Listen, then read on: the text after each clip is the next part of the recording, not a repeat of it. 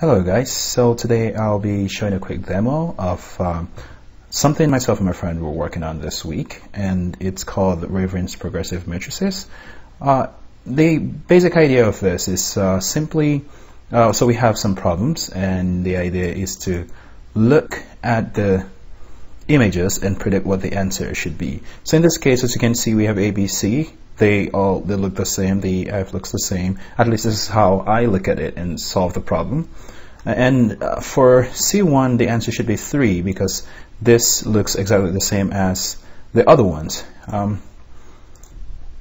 So let's look at C5.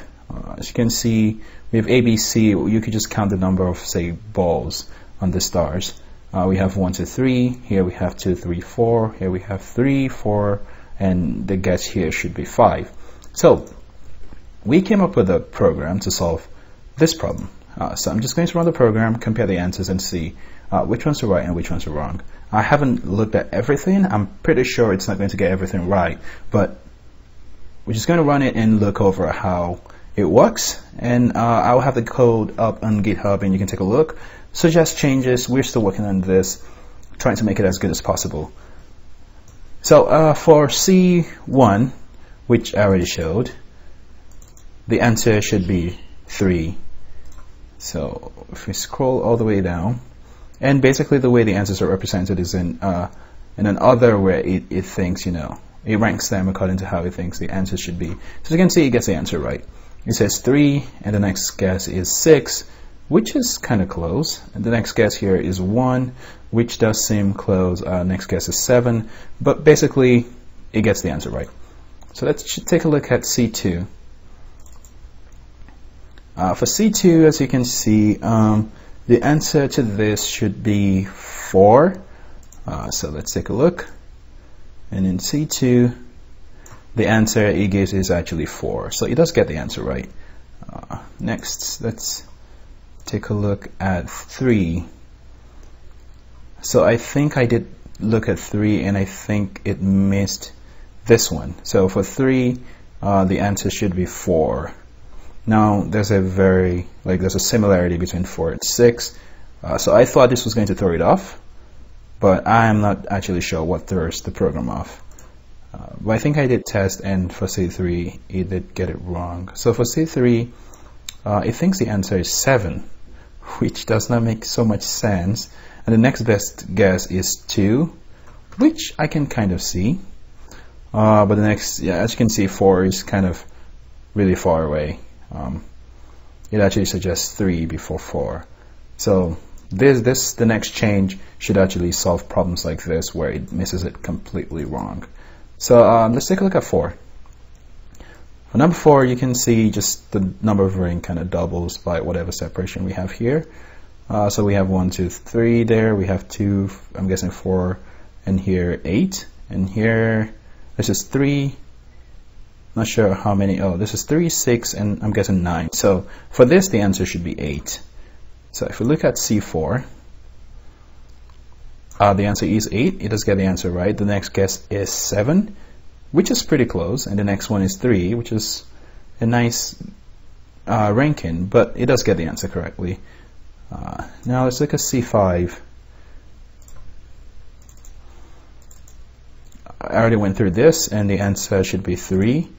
So for C5, the answer is 3. It does get it right. And the next guess is 8. Next guess is 6. So it gets some of them right, as you can see. But there are some other ones that are just completely wrong. For C6, the answer should be 7. So if we take a look, it gets it wrong. However, 7 is the next best guess. But yeah, I'm not quite sure why it's thinking it's 3, but for whatever reason. Next, let's take a look at number 7. Oh, I'm quite sure it's going to get this wrong.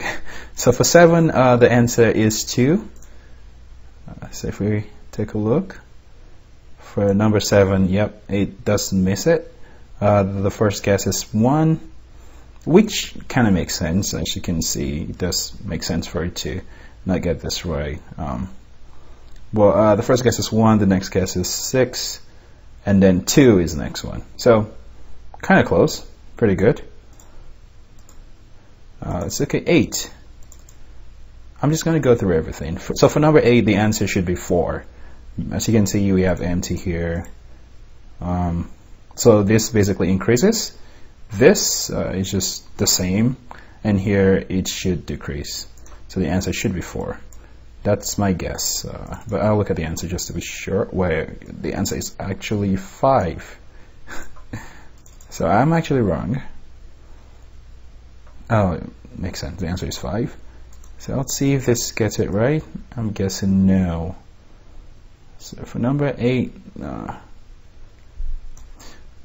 yeah, it gets it wrong. Its guess is 3. And next we have 7. Next we have 6.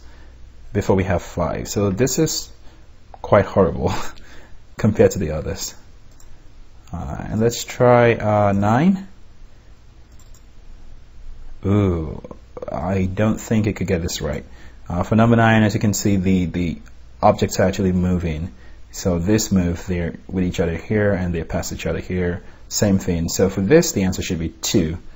But let's see. So for number 9, yep, it does get it completely wrong.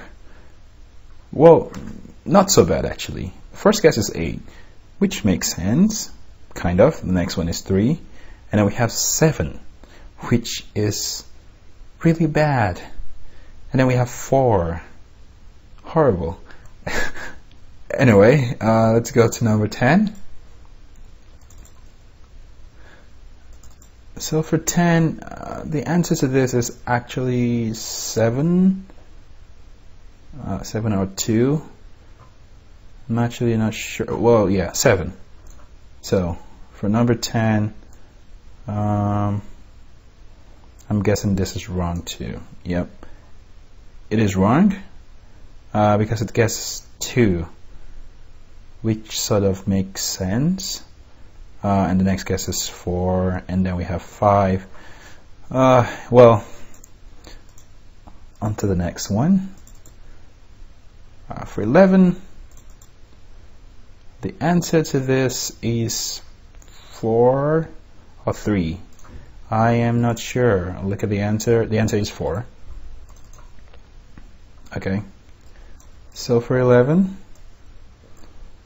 if we take a look, it actually gets it right. Huh. Okay. And if we take a look at 12. Ooh. So for number 12, the answer is oh, so this is 3, 2, 1, 2, 1, 0, and this is 1, 0, 0, negative 1. My guess would be like negative 1 or something, but how do you represent negative 1 in something like this? So I'm just going to look at the answer, and the answer is 8. 8. So I guess we cannot go negative. So this, I would expect it to miss. And it does miss it, but the next guess is 8, so that's pretty close. And it gets 7, which is very reasonable. But anyway, thanks for watching. So as you can see, it does kind of work. Get some of them right, and some of them are very wrong. But I would put the code in GitHub, and thanks for watching.